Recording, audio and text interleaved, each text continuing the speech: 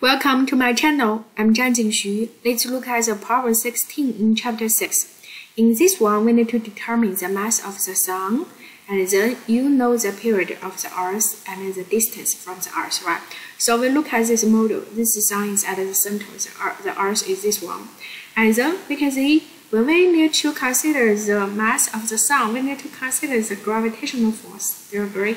Yes, because it tells you the period. So next one, we know the gravitational force is act as the central force to make the Earth rotate on this circle.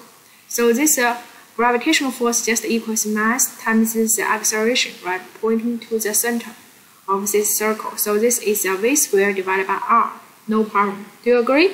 Yes. And now we can find the mass of the Sun in this equation. You can see the capital G is a constant, and the v squared, the v is a velocity. On this Earth, and r is given is the distance from the Sun, right? So it looks like next one we need to find the velocity, how fast this Earth moves. Look at there, it tells you the period of the Earth. What is the period? What the period means? Period means the time taken for one complete circle. Do you agree? And then we can see the time taken for one complete circle.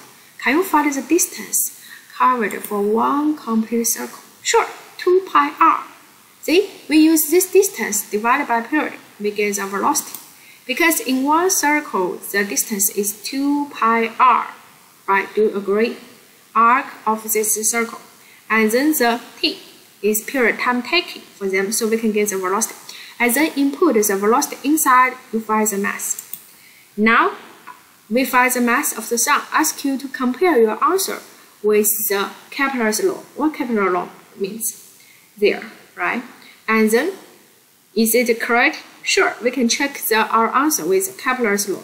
Kepler's law tells us this ratio r squared or r cubed divided by t squared is a constant for the planet, right? Exactly, you can see our mass equal to 4 pi squared divided by g. This is a constant, and mass is a constant. Exactly, our answer satisfies the Kepler's third law, and we are great. See, after you input the known quantities, you find the Earth's mass. Thank you.